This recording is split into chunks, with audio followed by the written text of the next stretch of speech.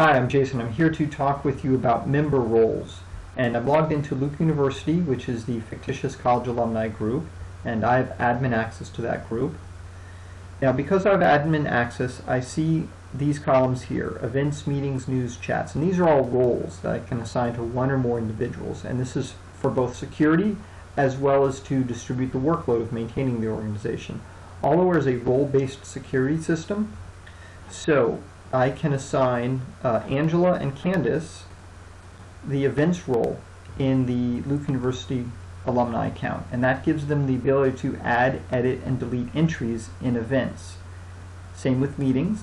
They now have the ability to add, edit, and delete entries in the meetings section. Now once I make all my changes, I have to click Save down here.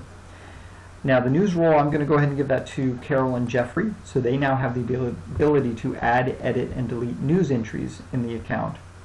Now chats is a little different because everyone can participate in chats, but this gives selected individuals the ability to edit and delete chat entries because sometimes wrong information is posted, and then sometimes some chats postings need to be deleted. So I'm going to give that to Carol and Jeffrey as well. Now the members section, this gives someone the ability to enable and disable roles for others, as well as gives them the ability to see all their contact information. So I'm going to go give that to Carol and Jeffrey as well. So to view all contact information, I can just click View, and all their contact information appears. Now the admin role, which is what I have, gives me all the other roles, plus special functions in the About section, which is the organization profile, and that's covered in another tutorial. And you can assign the admin role to additional people as well. I have it because I created this organization, and you can assign it to others as well. Now with the member role and admin role, you do have the ability not only to view all the contact information, but you can also remove members from the group.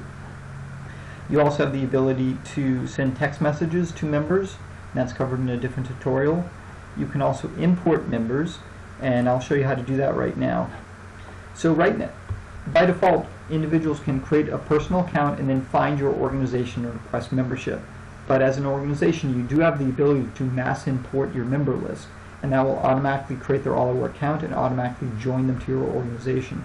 So you do this by creating a text file that has the first name, last name, and email address separated by commas. You import the file, and over a period of time, perhaps 10, perhaps 20 minutes, it will create all those accounts and send an email to everyone, and it will mention your name, the person who imported the file, and the organization's name as the sender of this email, letting them know that their account was created.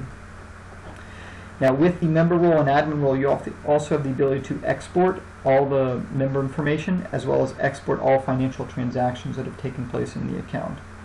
Alright, and that's the member section and how to manage member roles. I hope you found this useful. Thank you.